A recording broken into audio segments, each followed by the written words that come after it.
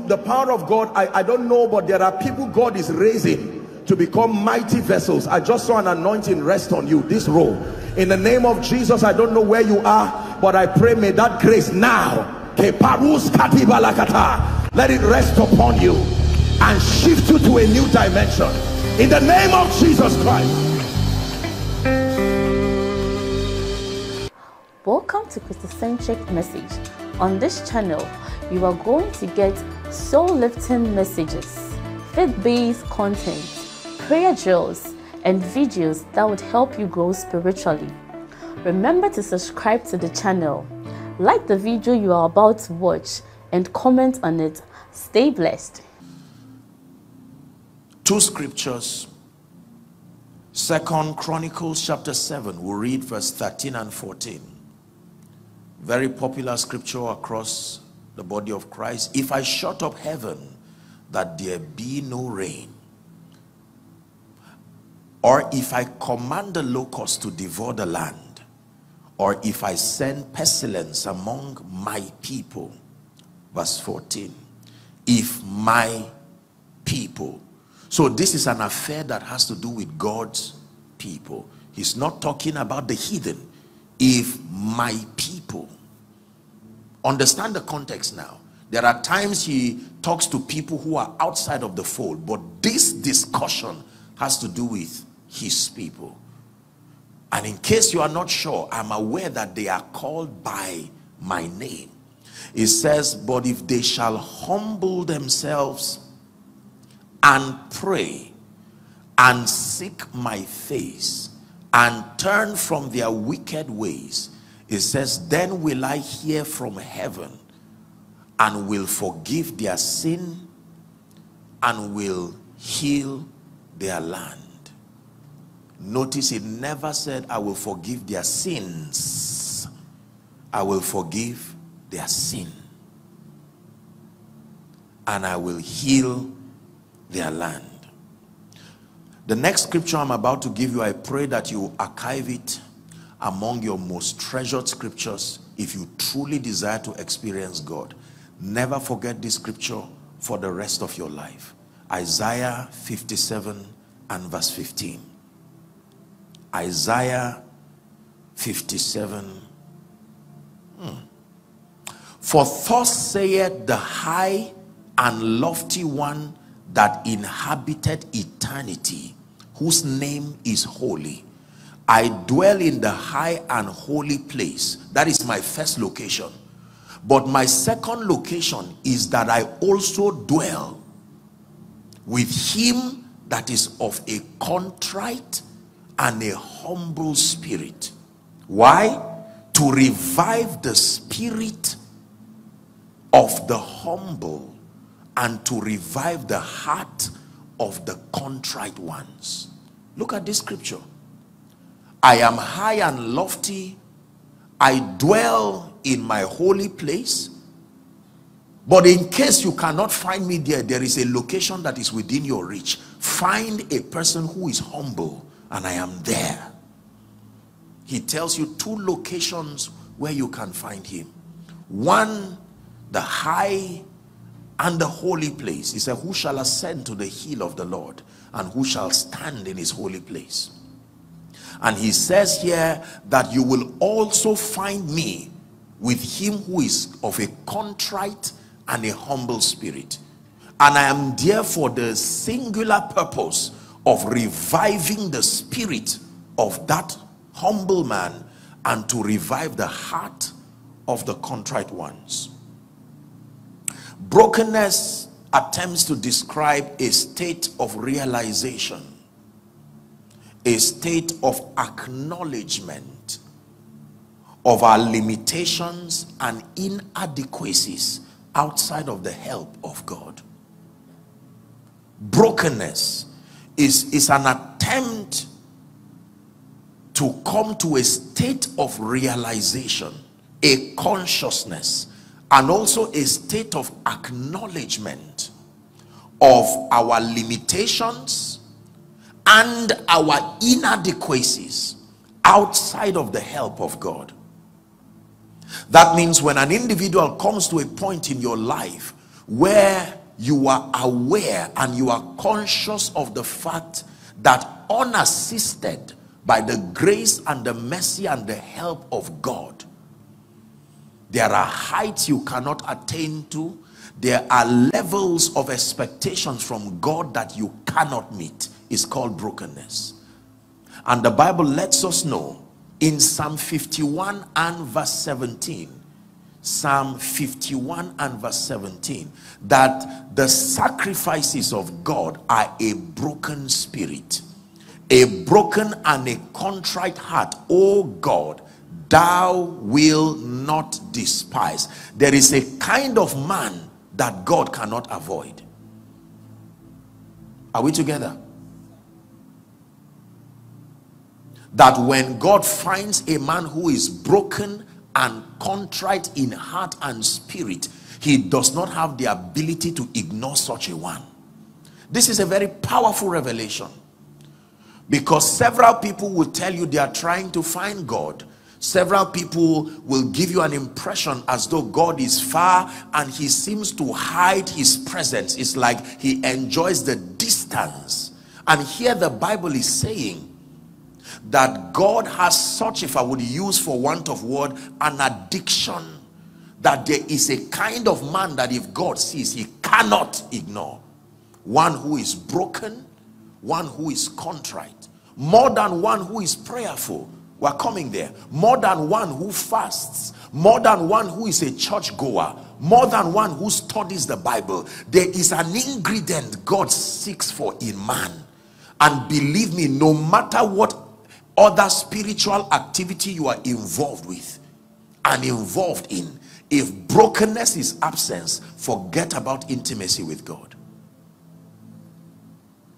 It is the reason why you will find out very strangely that in the dealings of God with men, he would pick the most unlikely, because by every standard they may not seem to qualify or to match up. But the moment he finds brokenness, it is something I learned about God very early, that God cannot resist a broken and a contrite heart. Kneeling down does not mean you are broken. Crying does not mean you are broken. Brokenness is a consciousness, is an awareness that translates into an acknowledgement. Brokenness starts with revelation, an awareness, then it translates into an acknowledgement. This is the reason why I love the psalmist so much. We began our discourse yesterday with the Psalm of David.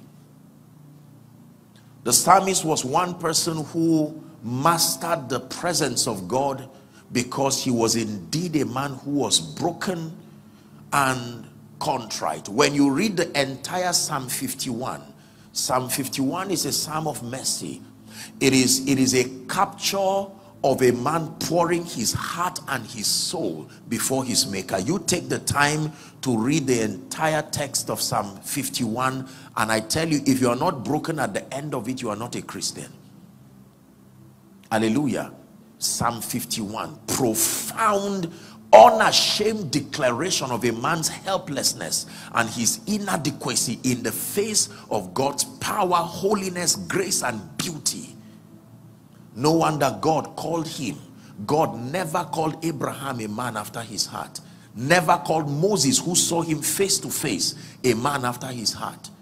This was a title that God carved and gave the psalmist as a gift for the depth and the extent of his brokenness. He called him a man after his heart.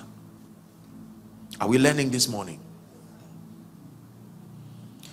A state of realization that translates into an acknowledgement of our limitations and inadequacies. Now, we live in a world where our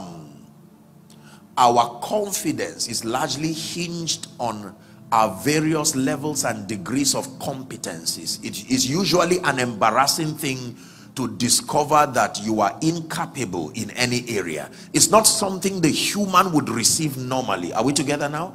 Chances are excellent that if I cannot put on this mic, it would take me a lot of struggle to ask someone to assist me, because the awareness of being inadequate is something that men do not easily want to admit. It takes a long journey with God to come to a point where we realize that, look, there's no point wasting time. I do not know my way around this. That in God's dealing with men, he's aware of that tendency that men can rigmarole and gallivant around seasons of failure and would never come to a point where they simply acknowledge that, God, I am tired of this 40 years journey. Open my eyes and show me the way. And God is loving, but he's also disciplined enough to allow you until your brokenness calls him. You would think that just because you are suffering, God is touched with the feelings of your infirmity, but he's bound himself with rules of engagement. He does not just engage erratically and emotionally. If your brokenness and your hunger and your desperation do not call on him, you will be shocked that you are in a season of obvious failure, and yet you will never get the attention of God. This is something about God that many believers do not understand. So they get angry and say, God, you mean you are watching me like this? This is what happened to Cain in the Bible. Cain would have simply asked, what did Abel do that I am not getting? Because it was clear that it was not a communication gap. God was hearing him. God spoke to him and it was not even repentant. He said, am I my brother's keeper? Are you not God? Use your all-seeing eye to find where my brother went to. God. If you heard the voice of God, would you answer that way? You'll be on your knees saying, thank you, Lord, for speaking with me. But here is a stubborn man, to the point that God cursed him and he said, hold on, I know I'm cursed, but you be careful with what you are saying. If you curse me this way, everyone who sees me will now kill me. What does it profit you? And God said, you know what, okay, what sort of a man is this?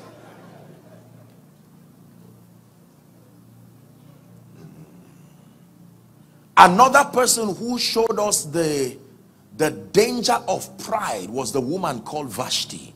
There is no record of Vashti apologizing.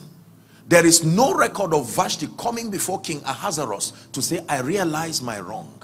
There was no brokenness. Are we blessed? A state of realization that translates into acknowledgement. You see, let me tell you this. If we really want to experience the more of God, we must learn early how to tremble before him, to come before him in total openness, and to not allow ourselves to suffer too long before we admit that we need his help. Are we together? Yeah. Believers would stretch their wisdom. Believers will stretch their connections. Believers will stretch their skill. They will give all kinds of excuses and continue to go around several circles. And you see, the thing about God is he will step out and he will patiently wait where you kept him, while hoping that you will realize that he means more to you than what you have thought him to be and where you have kept him. Finally, after many years or many seasons of trying and stretching ourselves, we finally come to a point where we are forced to give up. And now we say, Lord, I think I need you. And he says, you think? You are not yet there. I need thee, oh, I need thee. Here's the part I love. Hold on. Every hour I need thee. That's the part of the song that most blesses me. It's not that you need him. How long and how frequent? I can need you and then dump you and hope that when I have any problem, I will call you back. But the writer was intelligent enough to admit his frequency. Every hour I need thee. Come bless me now, my Savior.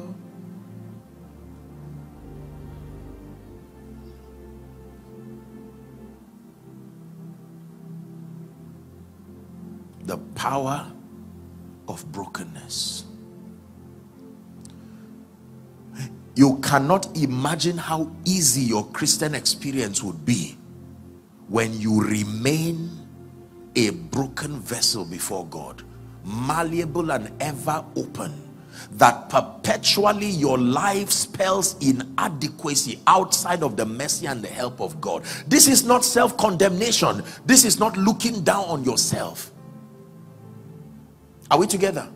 Look what happened to the prophet in Isaiah chapter 6. In the year King Uzziah died, the Bible says, I, Isaiah, saw the Lord, and he saw him high and lifted, the train of his robe filled the temple. Isaiah said, woe is me, for I am undone. I am a man of unclean lips, and I dwell amidst the people of unclean lips. You would think God would say, that's too much humility. Why do you have to stretch that far? The Bible says a live coal, a seraph came with a live coal and touched his lips and said, your iniquity is taken away from you. And now he said, who shall we send and who shall go for us? And he says, send me. I told you, territorial revival is always a product. It is the one who is truly revived that can bring revival to a territory.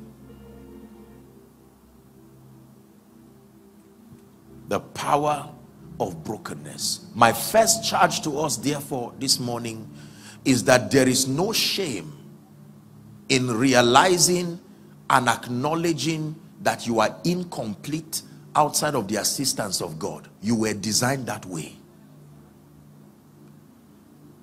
The intelligence of God was involved in the design of man, and he made sure there was a gap he left in man that only his size can fill.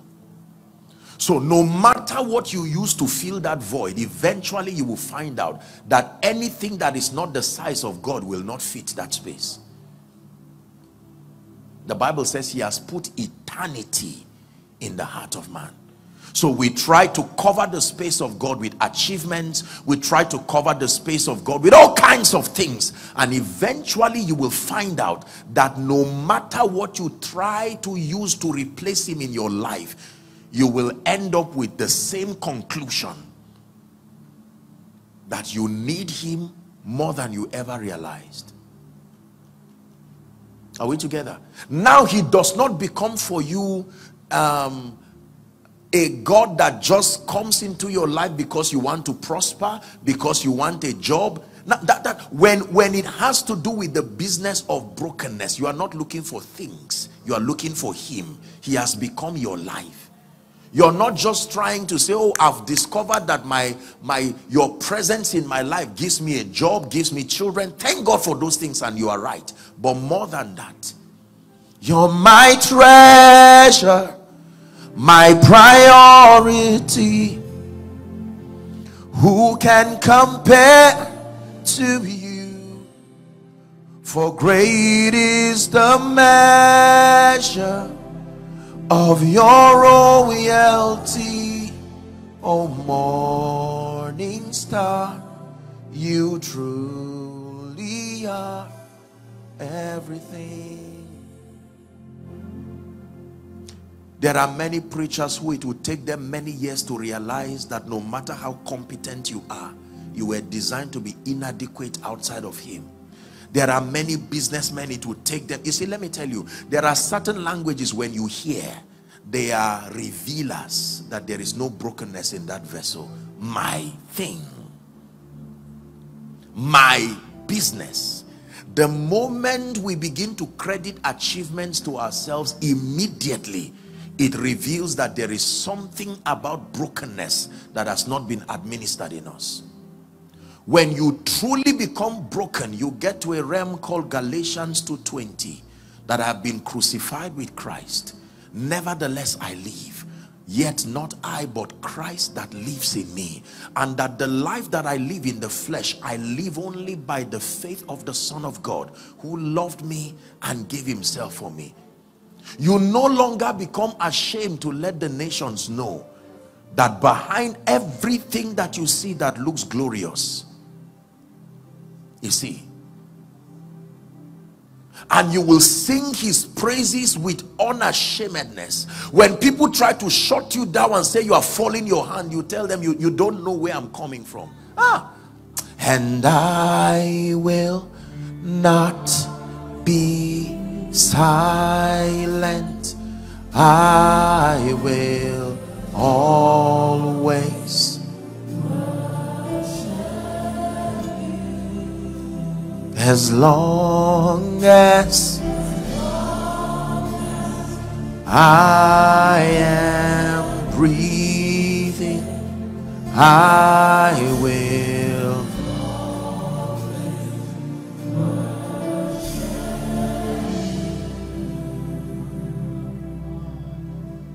This must be more than a special number in your life.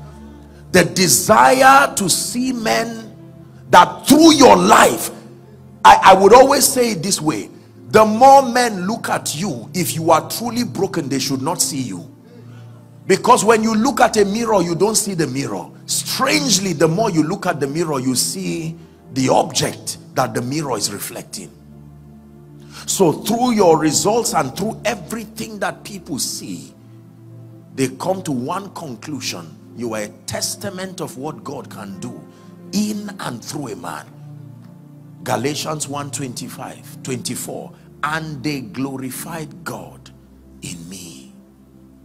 And they glorified God in me.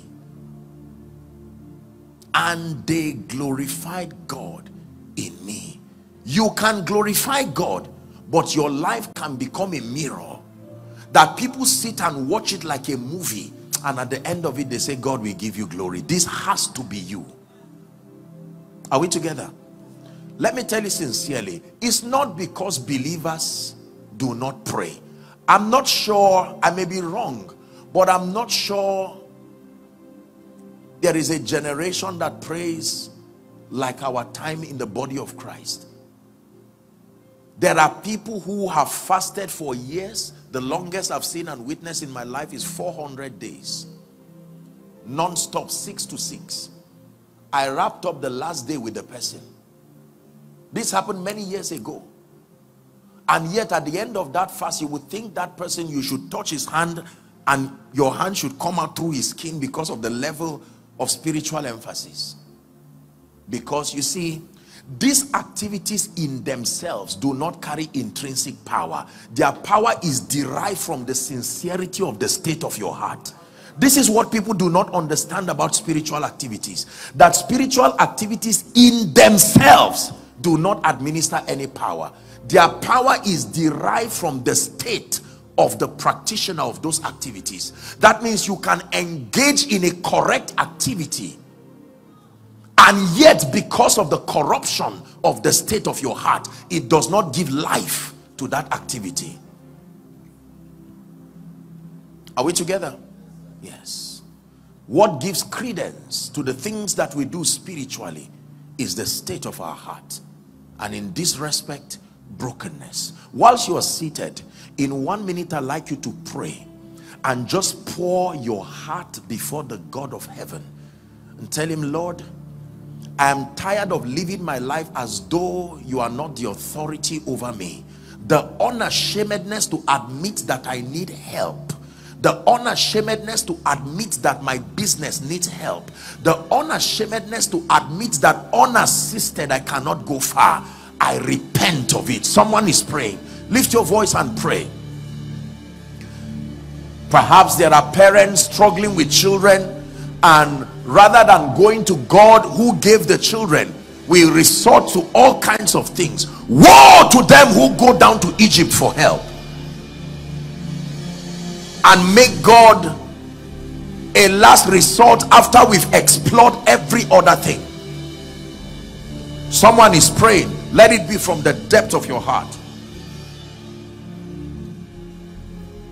Brokenness.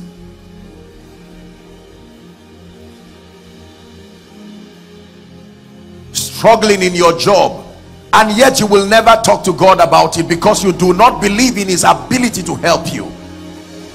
We can go to men, we can resort to systems and structures and formulas, but would never come to the God of the universe the one who has mastered the art of helping men. There must be that genuine repentance. Lord, I have tried and tried and tried and tried.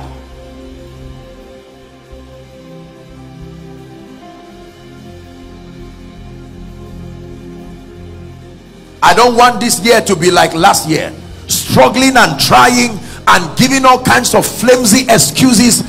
No matter what it takes, I need you. I don't need your contribution, I need all of you. I'm not asking you to come and contribute into a template that I built for myself. I repent and I bring out a clean slate. Whatever you write on it is what I will read.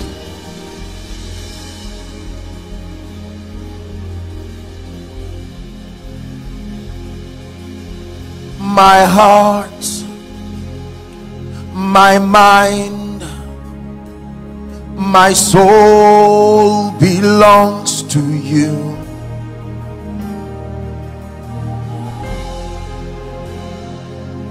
You are praying. It all belongs to you, belongs to you. Fight that pride once and for all this morning. Don't be ashamed. It belongs to you.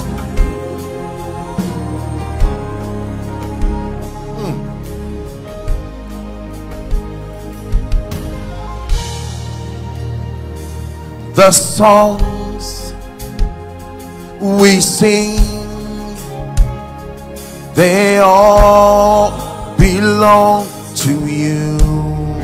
And even the air I breathe, it all belongs to you, belongs to you.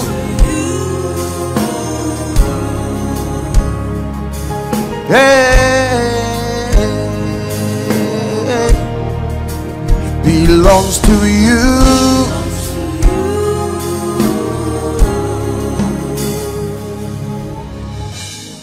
How in the world do you think you're going to raise 500 million naira in 2 months? Calculating economically is a waste of time. Don't let your pride kill you. You are already in financial trouble. Come to he who can open a door that no man can shut. I know you are a businessman. I know you have certifications, but except the Lord builds a house, they labor in vain that build it. Except the Lord watches over a city, my Bible says the watchman watcheth but in vain. It is vain to wake up early in the morning and to sleep late in the night, only to eat the bread of sorrow, but he giveth his beloved sleep. Amazing how long it takes the human fighting God in pride before we get to a point where we say, Lord, help me. It's as simple as that. Help me. Thou son of David, he said, have mercy on me. It's a language that many people have not learned. Lord, you stay back. I think I can manage my family. The child is only stubborn. I'm used to it. I've been a counselor for 10 years. And God says, I respect you. I gave you a will. Do not wait for situations to damage you and tear you too far before you call on him. The Bible says the Lord is nigh them, not them who need him, them that call upon him. We're getting into the prayer ministry shortly.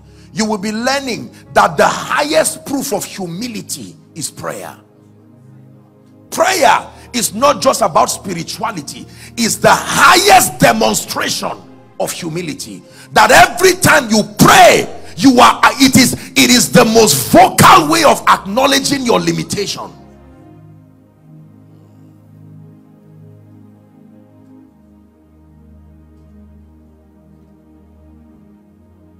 Are we learning something this morning? Brokenness. For some of us, after this service, you need to go back. Keep all those pieces of papers and all those accolades and say, Lord, help me. Help me. The way this business is, the way this and that is happening around my life, the way my family is running, I need you. If you, I love Moses. If you do not go with us, Moses said, I'm not going anywhere. I have mastered the pain that comes when you are not there. I'm not going to make that mistake again. If you will not go with us, just be sure that this is where we are camping. And God said, you got it. My presence will go with you, and with that presence I will give you rest. Are we learning? Can I tell you, results do not happen to the most competent necessarily. Results do not happen to the most deserving necessarily. There are many people who it is, they know how to step back and just allow the master right through their destinies. And you will find out that you will see a man with 5 children, all well behaved. Ask the children how the parenting happened. You will see gaps in the principle of parenting. You will know that many things that should make children well behaved, that man did not do it. And yet the one thing he acknowledged was that I am not the head of this home, I am only the steward of this home. And because of that state of brokenness, God said, okay, if left for your ignorance, you will produce armed robbers. But because you have given me my space in this home, let me take responsibility. Can I tell you this? You allow God to take responsibility and pilot your destiny, and then you sit back and marvel and wonder at the destination he will take you to. Is someone learning this morning? Yes. Let's break that pride. Some of you need to go and lock your place of business and say there's not been sales. It's not just the issue of going on Google to say principles of sales. Drop that thing. I'm not, the person talking to you is not stupid. There are times you need to just drop it and say, Lord, you are the King of Kings. You are the Lord of Lords. If you do not open a door, that door cannot be opened. And God says, you are speaking my language. Now I'm listening to you. Are we together? Teach everyone around you this principle. Do not allow your pride to stretch you too far before you come to him. Be ever broken before him. To be ever broken means to walk in this consciousness. If it does not help me, I cannot be helped. If it does not lift me, I cannot be lifted. The door that he does not open, I will weary myself in front of it. But if he does open that door, he can open it in a way that no man can shut. Number 2, the second principle that can help us experience personal revival is the ministry of prayer. The ministry of prayer. Luke chapter 18 and verse 1. Luke 18 and verse 1. There is a relationship between weariness or fainting and prayerlessness. Here's how Jesus put it. He spake a parable unto them to this end, that men ought always to pray and not to faint. So that if you are not praying, you will not be able to do anything about that situation of weariness. To faint there means exhaustion. It means he's saying that it is not unusual for the human to be exhausted, but there is something that prayer can do that can remedy that constraint. Hallelujah. Psalm 65 and verse 2, very powerful scripture. Psalm 65 and verse 2. O thou that hearest prayer, unto thee shall all flesh come.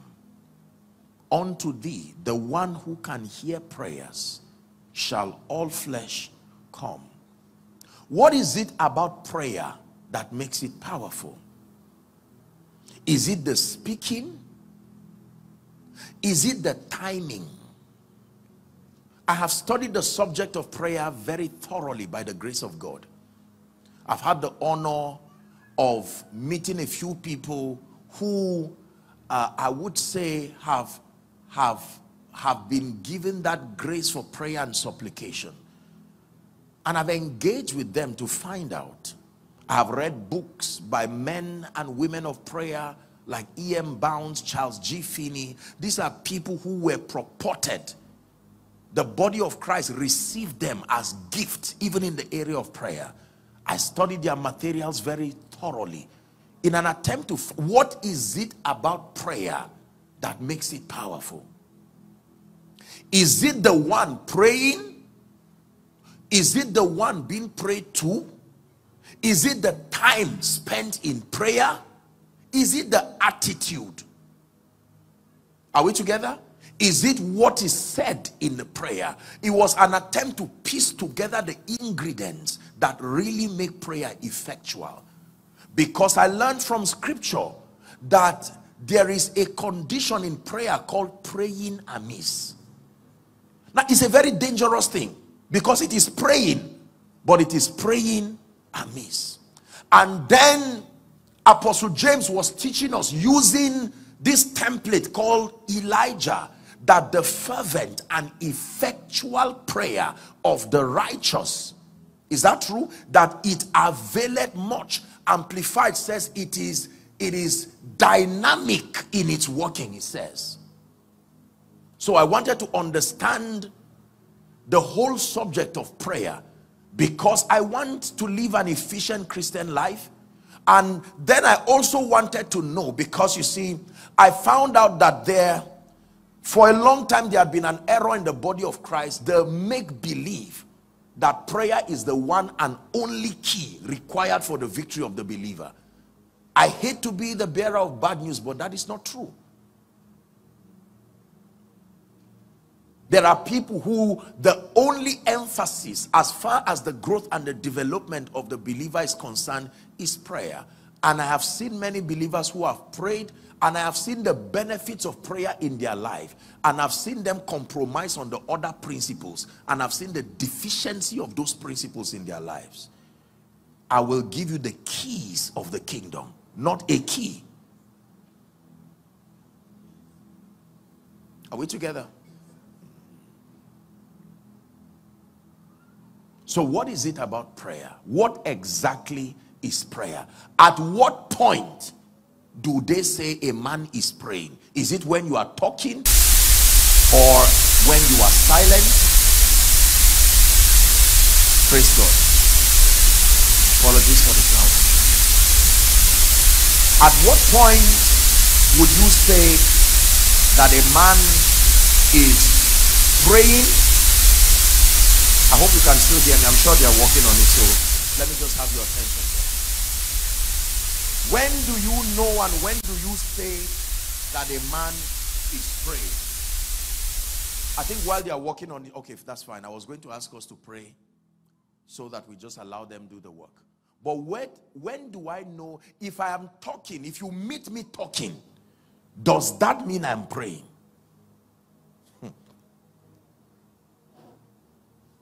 Is it when I mention the name Jesus that I am praying?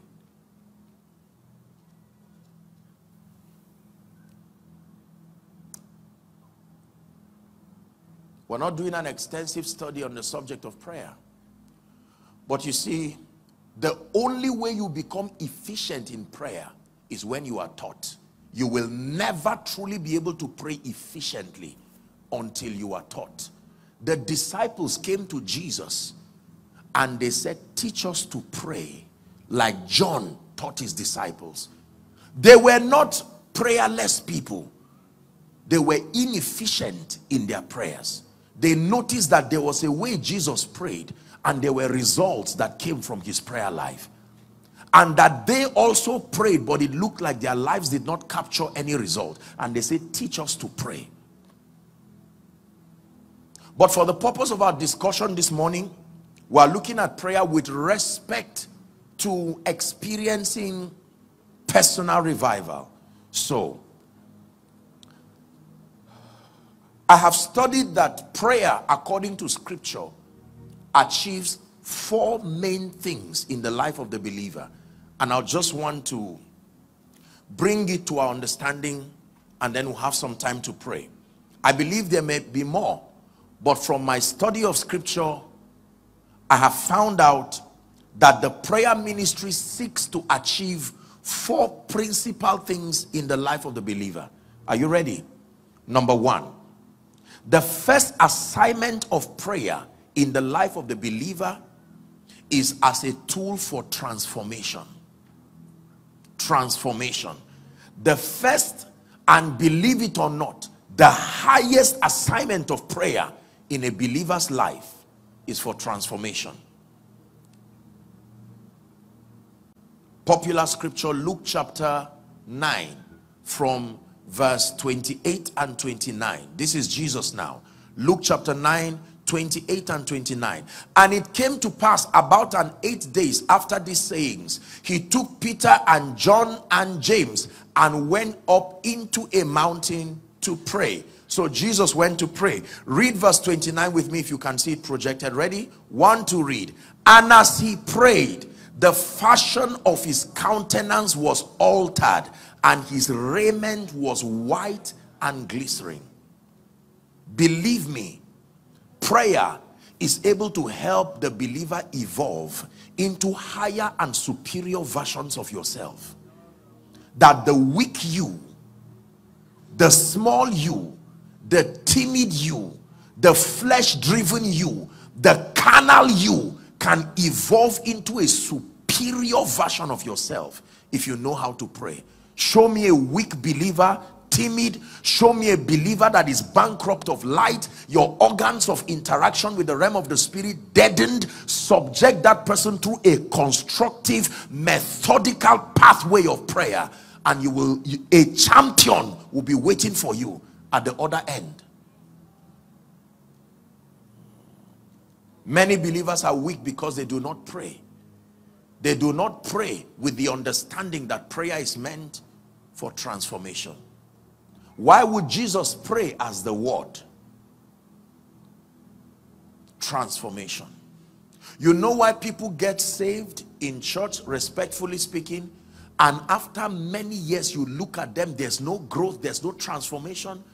Preachers will keep laboring to teach truth and they keep shouting amen, receive it, and after many years you sit down with them and speak and you are almost heartbroken as a preacher because it looks like you've been wasting your time. I tell you, for many of them, they've not subjected themselves methodically to the ministry of prayer.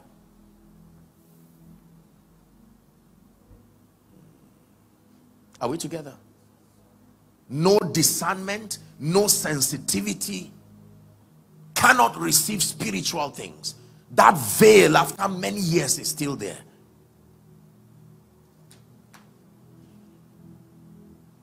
You subject people through the ministry of prayer and leave them there and watch what happens.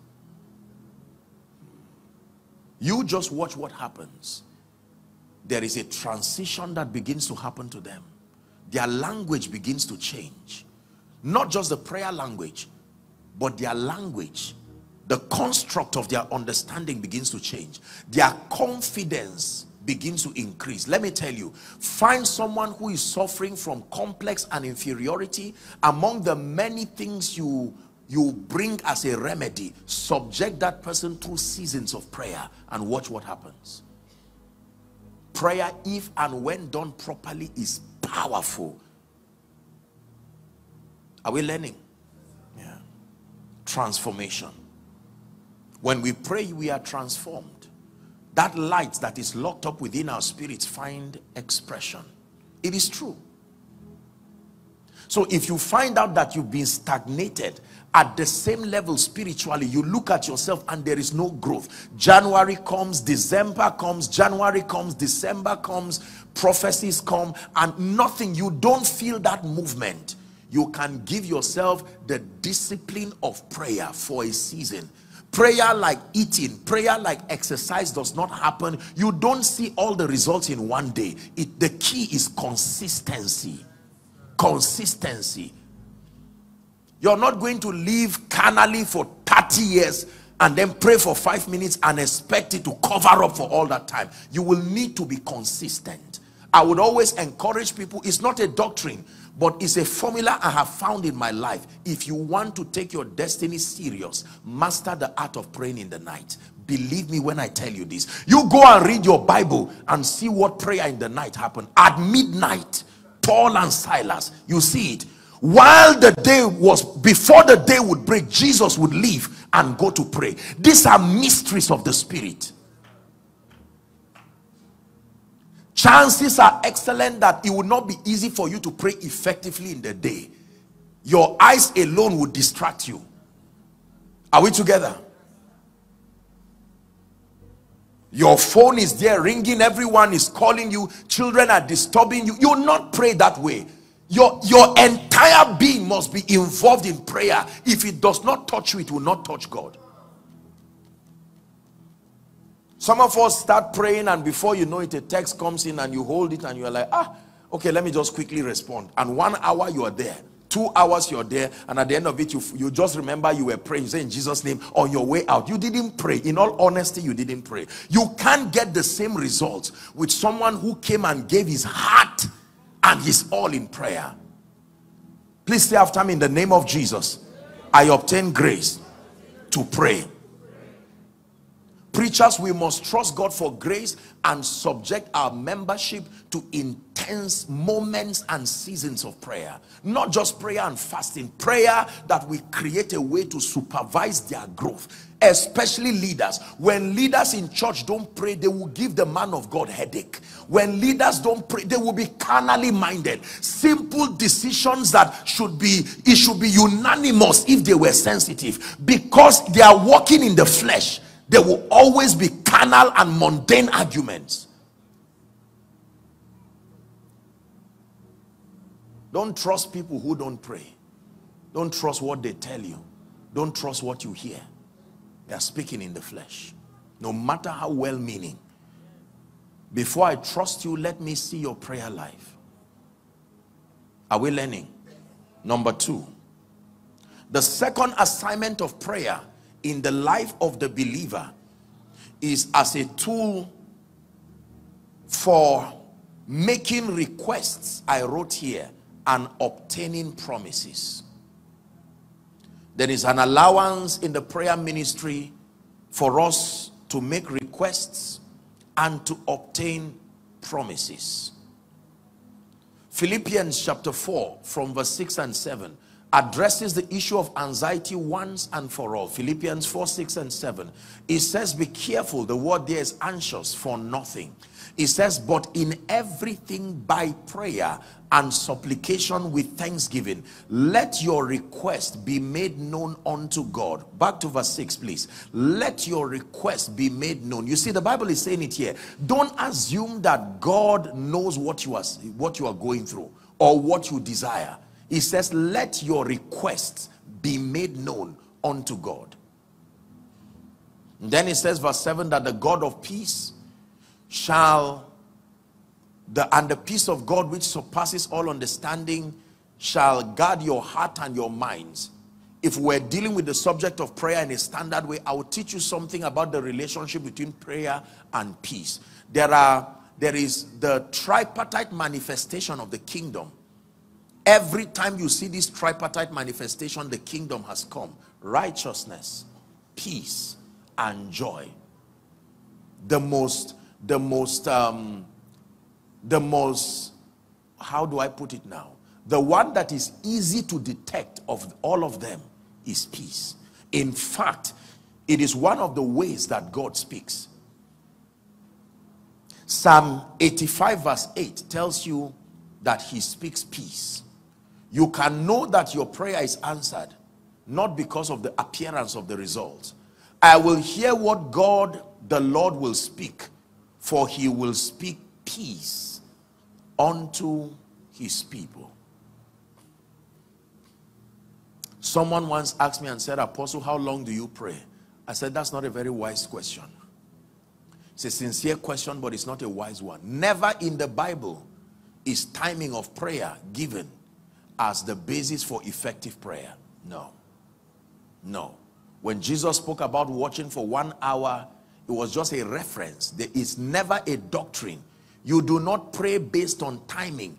You pray based on contact, and you pray based on result. You pray until peace comes. If it takes 10 hours, stretch that far. Of course, naturally speaking, if you discipline yourself to prayer, you will invest and commit time.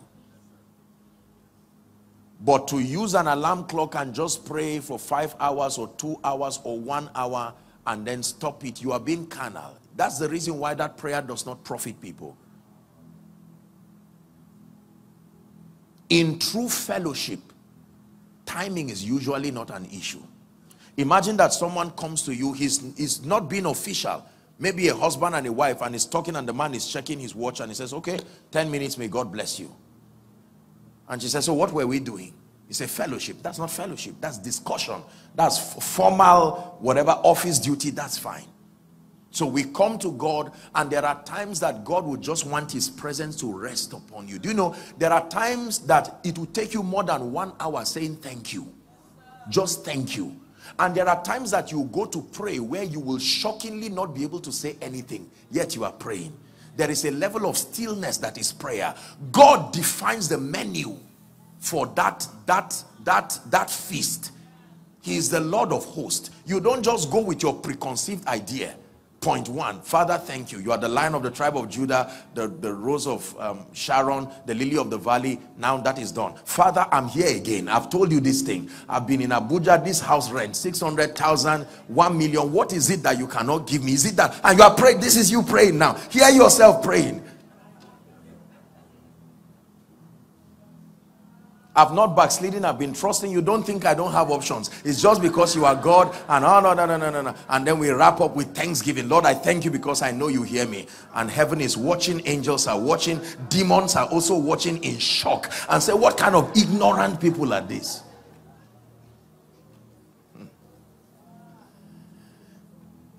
Can I tell you this? If you must pray, your heart must be involved. But let me tell you sincerely, the Bible says that prayer can be used to obtain requests. Let me encourage you. Learn to pray and to take every matter of your life to God in prayer and expect him to respond. Expect him to respond. Expect him to respond. Lord, I thank you. There's this thing happening in my office. I thank you. But you see, in making requests, God does not answer you because you asked him. He answers you because he said he would do it. So if you cannot connect what you want to what God has said, it will not be answered.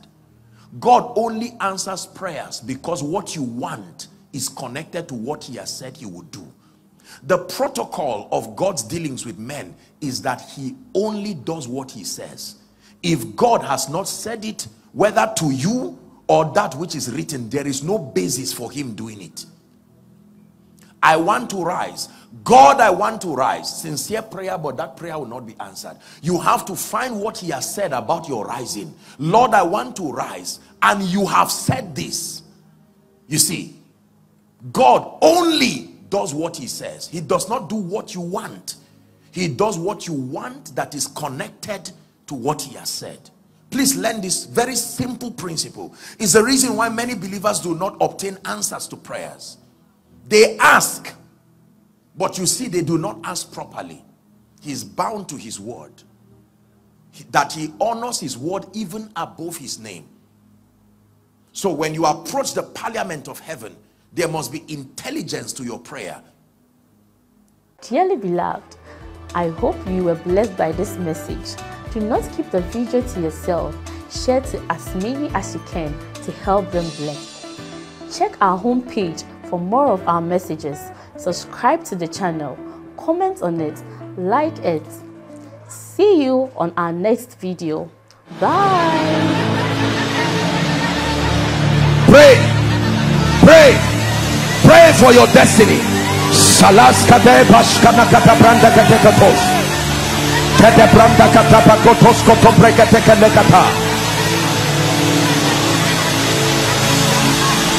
The phase of development. Lord, grant me the discipline